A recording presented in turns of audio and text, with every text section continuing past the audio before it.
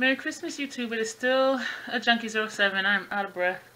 I haven't used my inhaler lately. This is a video series for beginners to makeup. It was a request by Miss Sydney. Hello, girl. Good to see you. I haven't seen you at work lately. Where you been? Yeah, I'm watching you. I'm just joking. She is actually my co-worker. And she had asked me on one of my videos to do an eyeshadow for beginners look. And she also asked me questions about foundation, primer, and other stuff. And so I figured I would just do a beginners series. So this video, and I'm going to just do all the videos tonight and then I'll just upload them like whenever. And I will try to upload them in order. I promise I will try to upload them in order. This one is going to be about primers and foundation. Today I will be using the Stila One Step Primer. It is really expensive unless you get it on sale. I also like Smashbox Photo Finish Light. The regular one breaks me out. I have really sensitive skin. I like the Makeup Forever Primer. What else? The e.l.f. primer I really like, which is like $3, which is cheap, but you only can buy that online. If you want something you can get from a drugstore or Walmart, Kmart, then I do highly recommend, the CoverGirl and Olay Simply Ageless Serum Primer. I really like this. I like it as much as this expensive one. But today I will just be using the expensive one. So you always want to use a primer before you put on foundation, whether it's a liquid foundation or a powder foundation. And you guys can leave your comments below. This is just my opinions and what I find works best for me. A primer will help smooth out your complexion, unless you just have like porcelain skin where there's like no bumps, no ridges, no anything. I can feel where I have, my skin is oily. Like little bumps and things like that from where I've had pimples and things. And this one is supposed to correct color, like take out some of the red and, you know, just even out the color. It doesn't do much for me for color. I just like how it feels. Another thing a primer will do besides smooth out your skin is that it will help your foundation to stick to your face. It will give your skin a smooth surface for you to apply your foundation. And in theory, it will help your liquid foundation last longer because you won't be applying as much because you have a smooth canvas already. Sort of like when you're painting a wall in your room. You prime the wall first, right? Because you are prepping the wall for the paint. Makeup primer, foundation primer is to prep your face for your foundation. And so I'm going to apply this. And most primers you use with your fingers. And so I'm just going to take it and put it all over my face. If you don't wear foundation, that is fine. You do not have to wear foundation. A lot of people don't wear foundation. Some just wear tinted moisturizers, and some wear nothing at all. But because I do have discoloration in my skin from having acne and from popping my pimples, I do have marks and things on my face, which you have seen in person. And I do have freckles, but I do like my freckles, so I am not trying to cover up my freckles. I always keep a baby wipe handy to wipe my hands off after I put on my face primer, and also after I put on my eye primer, which again preps your lid for your eyeshadow. I will wipe my fingers off, but that's a whole nother video. So today I'm actually going to use a liquid foundation. I'm not going anywhere. I went to the store earlier just to get out the house. I am going to use the Makeup Forever number 170. In the winter I use their shade 153. You will know a foundation matches you if it just kind of blends into your skin tone. It doesn't change your skin tone. It doesn't make you look pasty. It doesn't make you look like, you know, you're a whole nother person. You still look the same. Your skin just looks really evened out. And so I'm going to, where's my little thingy? Where's my thingy? Did I put my foundation on? And I know it's somewhere really simple. Right in front of me. I knew it. I knew it. I knew it. I just have this little glass candle thing. And I'll just put some foundation on here. And I'll kind of put it in a circle. I don't know if you can see that. Because of the brush that I'm going to use. And this is just the excess that I just kind of take off here and put on my chin.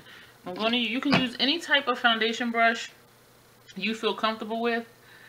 Some brushes I use that I really don't care to use are these flat synthetic ones. These I do like though for getting under my eyes, but for my whole face, because I have a big face, it just takes me forever to use a brush this small. Also a stippling brush, that's what these kinds are called, or some people call them skunk brushes, because it has two-tone fibers. You have black and then you have the white, but since I use it now, and it's, even though it's clean, it'll never be white again, I don't think. These are good for foundation, also for placing, and it helps blend. And some people will say this will give you an airbrush look. I do have other brushes I use for foundation, but they are not out right now, so I cannot show you. I'm going to use my e.l.f. This is actually their powder brush for blush. And I'm going to just dab it in the foundation and dab it on my face. Another thing about foundation, whether it's powder or liquid, is that it may oxidize. And what that means is that after you put it on, and as you're either, and you don't even necessarily have to be outside in the sun, as the air gets to it, it'll change the color. It will oxidize.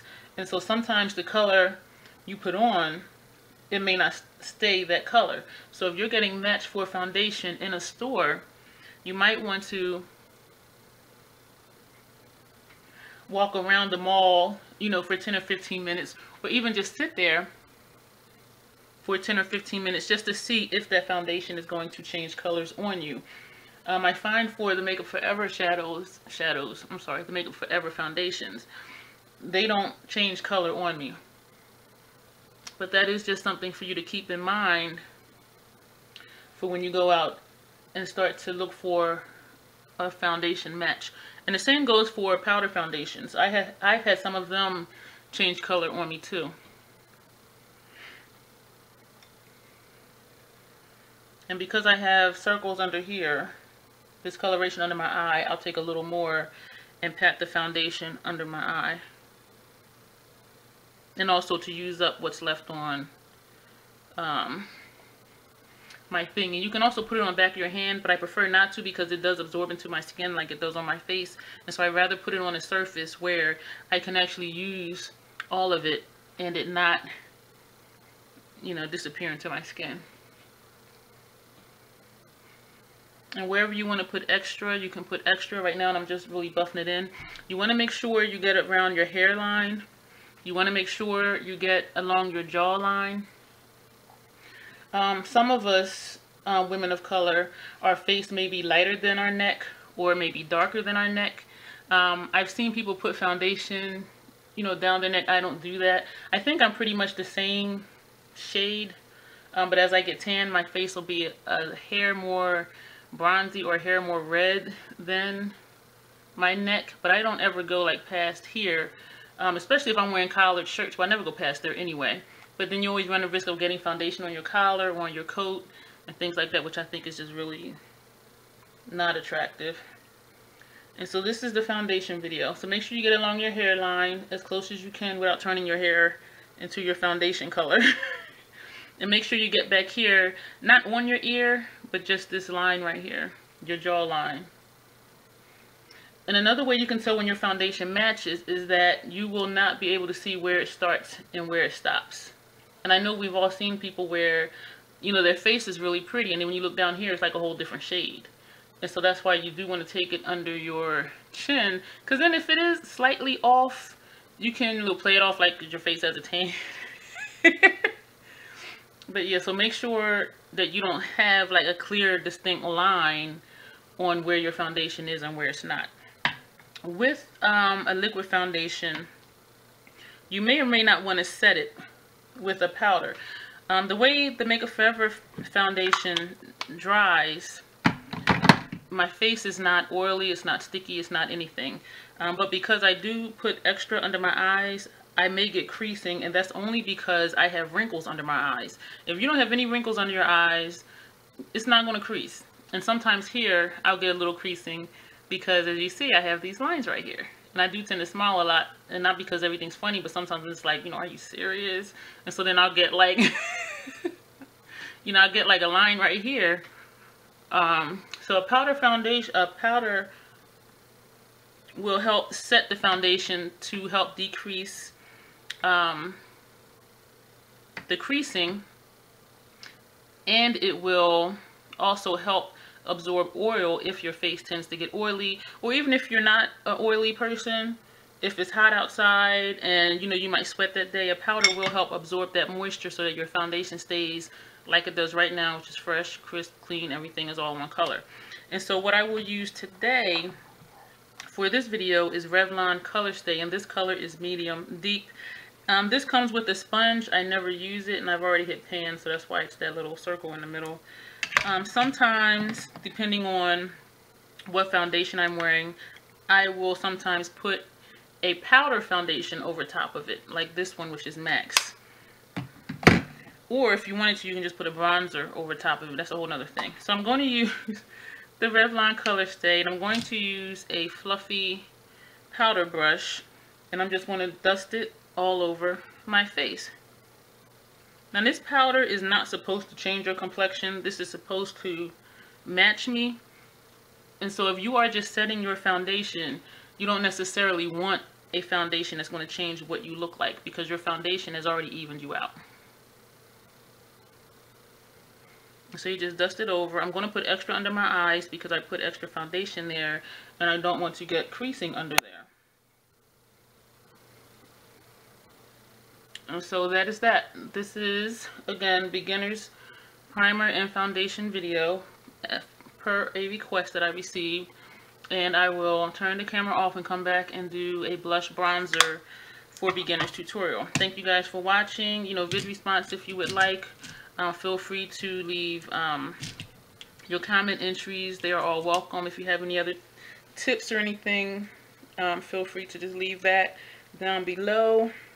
And I put this in a French braid earlier and then it came out. So thanks guys for watching. I will see you real soon. Bye.